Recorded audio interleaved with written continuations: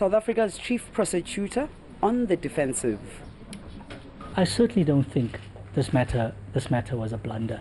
There's certainly differences in legal interpretation of legal opinions, etc. And that's why we are lawyers.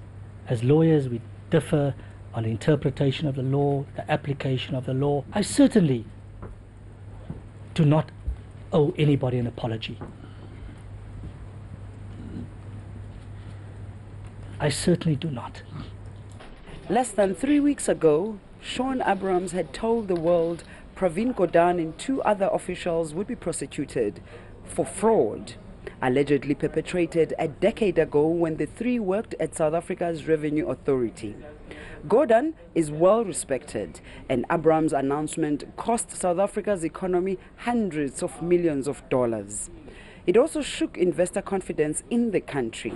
Gordhan has always insisted he'd done nothing wrong, and on Monday, the chief prosecutor conceded Gordhan was right.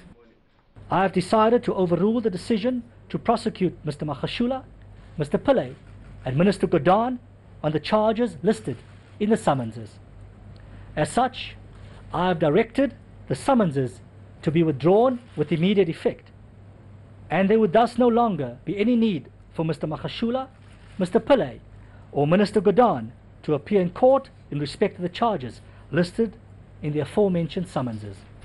South Africa's currency strengthened on the news, and it's been wildly welcomed, not least by the ruling African National Congress. It's called on President Jacob Zuma to hold talks with Abrahams to, quote, avoid a repeat.